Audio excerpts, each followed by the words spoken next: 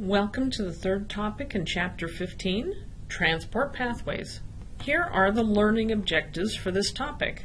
As usual, please get with me if you are having a hard time with these. In this section of the lecture, we are wrapping up the chapter by reviewing vesicular transport with two examples, the secretory pathway and the endocytic pathway. Now that we know how proteins have been imported into the ER, it's time to talk about how these proteins and other molecules are sent to their final destination around the cell, which may be another organelle or the plasma membrane. These are transported via transport vesicles. In this section of the lecture, I'm going to review how transport works, discuss how vesicles are formed, and wrap this section up with how the vesicles dock at their destination. Proteins, either free proteins or transmembrane proteins, are moved from the ER to the Golgi for processing and are then sent out to other organelles or to the plasma membrane. These are transported via a bubble of membrane known as a transport vesicle. However, transport vesicles are used for a lot more than just protein transport. There are two main pathways in the cell that use transport vesicles: the secretory pathway, where things are moved out, and the endocytic pathway, which brings things into the cell. To create the transport vesicle, a process known as budding occurs. The first thing that is required for the formation of a vesicle is the coating of the membrane. This coating is responsible for shaping the vesicle and capturing the molecules that are being transported. The most well-understood vesicles are known as clathrin-coated vesicles, but we are aware of other types of coats produced by the cell. Let's look at how these coats assemble and aid in budding. We start with the cargo receptors that are in the membrane of either the Golgi body or the plasma membrane. These cargo receptors bind to their specific ligand. Proteins known as adaptins bind to the receptor. These adaptins work like a bridge that allow the clathrin molecules to bind to them and through them the cargo receptors. A protein known as dynamin is then recruited to the bud, which forms a ring around the neck of the bud. As it tightens down, it effectively pinches off the bud. The vesicle is then released into the cytosol, where the coat is removed so that it may bind with its the vesicle may bind with its destination membrane. It is important to note that the coat does not determine what is bound to it. Instead, it is the cargo receptors that are specific for a molecule. These receptors can be recruited by the adaptins to create a group of similar receptors that will eventually create a vesicle with a specific cargo. Just as the coats can vary, so can the adaptins. This creates specificity in the transport vesicles. Now that we have released the vesicles into the cytosol, they travel along the cytoskeleton to their destination. But how do they bind to their destination? This binding is known as docking and occurs in a few steps. You can see them highlighted on the slide here. Docking relies on two specific proteins, tethers and snares. As you can imagine, based on what we have just discussed, each vesicle has a unique membrane signature to help the destination membrane recognize it. This recognition depends on a class of proteins called Rab proteins. The proteins are found on the outside of the vesicle. These Rab proteins are recognized by the tethering protein. The tethering proteins help bring the vesicle closer to the destination membrane, and the snares begin to interact.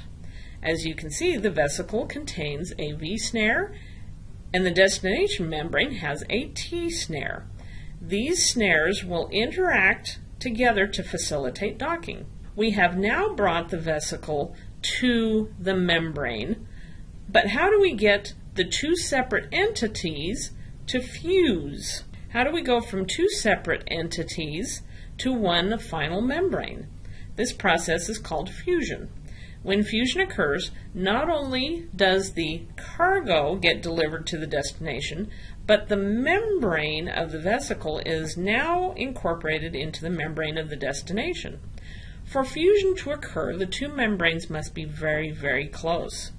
This causes the fluid lipids of the membranes to mix. The displacement of water during this mixing helps ensure this doesn't happen randomly. The snare proteins then help these unfavorable reactions occur.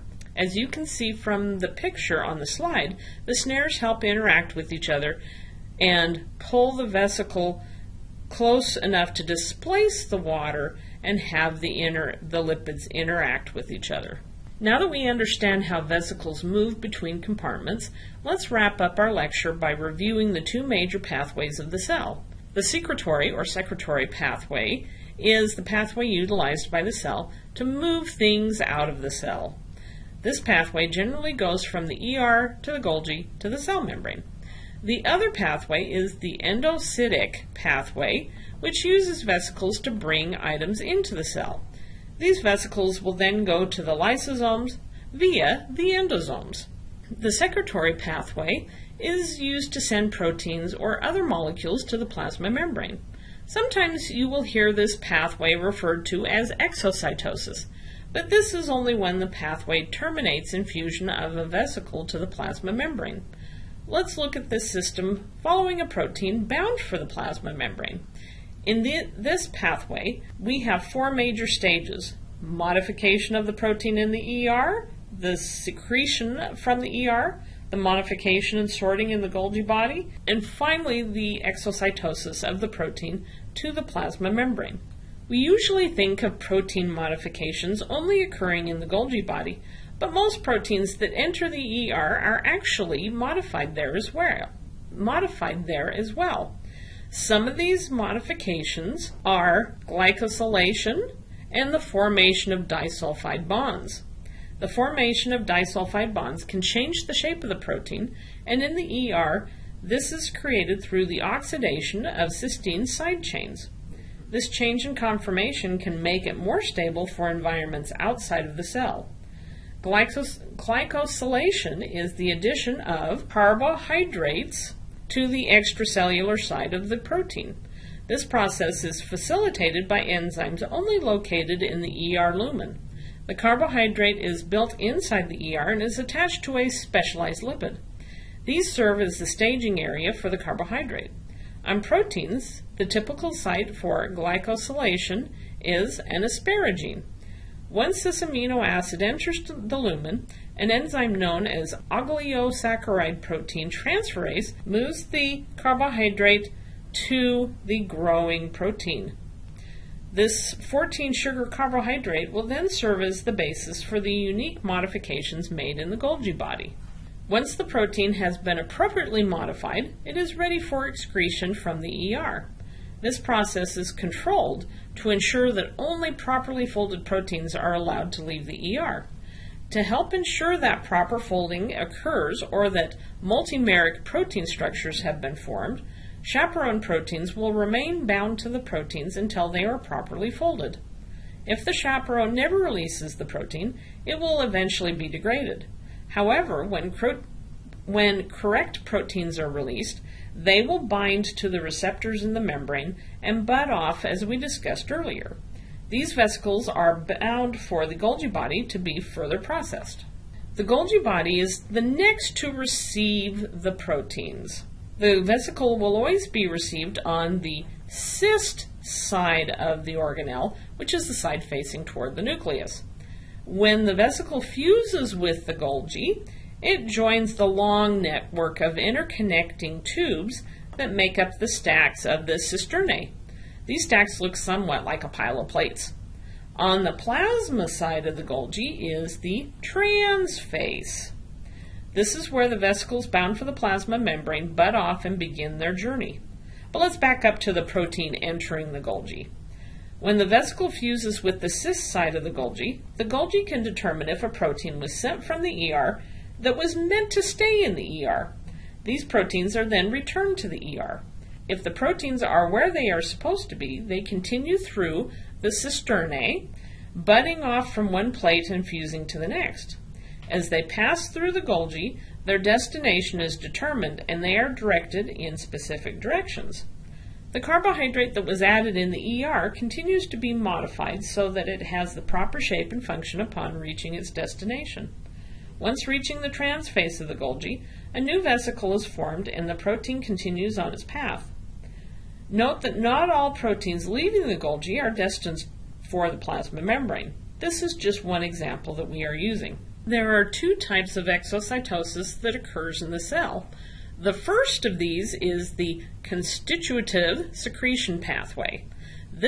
In this pathway, molecules to be released to the outside of the cell or secreted are made and sent to the plasma membrane on a continual basis. The second pathway is the regulated secretion pathway. In this pathway, molecules that are made regularly are sequestered within a certain area of the Golgi, either by pH or by other means. These molecules are then put into vesicles that are exported to an area near the plasma membrane. Then, when the appropriate signal is received, these vesicles are released into the extracellular space. An example of this is insulin secretion from the cells in the pancreas. Vesicles full of insulin are packaged and await the signal of high blood glucose to release the insulin, which is utilized in the rest of the body. Don't forget that while these transport vesicles deliver molecules for the membrane, extracellular matrix, or for cell signaling, these vesicles also supply new plasma membrane lipids through the fusion of the vesicles. Our other pathway is the endocytic pathway. In this pathway, we bring items into the cell. There are three main mechanisms for endocytic pathways: phagocytosis, cellular eating; pinocytosis, cellular drinking; and receptor-mediated endocytosis, specific transport. These processes utilize endocytic vesicles and endosomes, both of which we will talk about shortly. Let's first look at the three processes of bringing molecules into the cell, then we will discuss how these processes are regulated. Let's start out with phagocytosis. This is the process we have referenced when discussing the endosymbiont theory. This process is quite easy to observe. You can literally watch the cell engulf a large object. When these objectives are engulfed, the cell uses a vesicle known as a phagosome. These phagosomes fuse with lysosomes and, using the acidic environment and the enzymes inside the lysosome, break down the object into basic building blocks that can be used by the cell. You might be thinking right now that it seems odd to think of our skin cells performing this activity, and you are right. A majority of our cells lack the ability to phagocytize large molecules around them. Instead, they use extracellular mechanisms, enzymes and such, to break these molecules down into molecules that are small enough to be transported into the cell. However, we do have specialized white blood cells that can perform this function. The most well-known cell is the macrophage, which can engulf an entire bacterium as a part of the efforts of the immune system to clear an infection. I'll put some videos on macrophages up on Blackboard so you can watch this incredible process. The next ingestion method is called pinocytosis, or cellular drinking. In contrast to phagocytosis, this process occurs quite frequently. It takes in little bits of the surrounding environment through the creation of endocytic vesicles. This process acts as a balancing act to exocytosis, as exocytosis adds to the membrane and releases cytosol and other intracellular molecules into the extracellular matrix.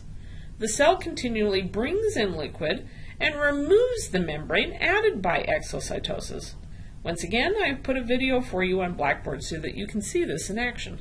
The last way of internalizing extracellular components is through receptor-mediated endocytosis. This process is as specific as pinocytosis, and phagocytosis is not.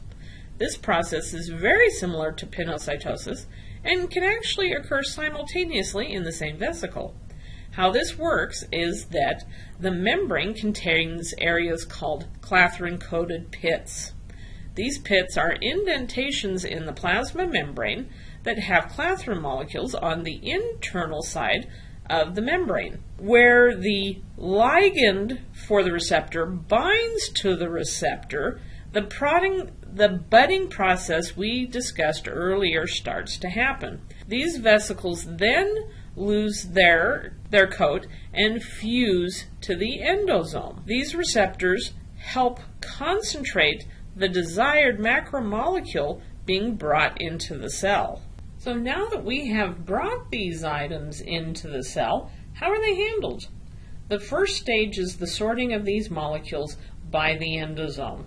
The endosomes are the destination of clathrin-coated vesicles and endocytic vesicles. After fusion, the molecules that are carried by the vesicle is released into the endosome, and the receptors or lipid membranes are recycled back to the membrane or sent to the lysosome for degradation. The endosome is much like the Golgi body in that it is a series of tubes that uses pH and other mechanisms to help sort the proteins that need to be sent to various compartments within the cell. Most of the contents of the endosome is destined for destruction within the lysosome, and that's where we are headed next. The lysosome is the final destination for all items that need to be digested in the cell. You can see on this slide how all three endocytic pathways end at the lysosome. These compartments are very acidic, usually around 5 pH, and contain a large amount of enzymes that help break down all of these molecules into usable building blocks. To maintain the strongly acidic environment, the lysosome utilizes a hydrogen pump to pump hydrogen ions into the organelle. Well, this is the end of Chapter 15. Let me know if you have any questions about the material.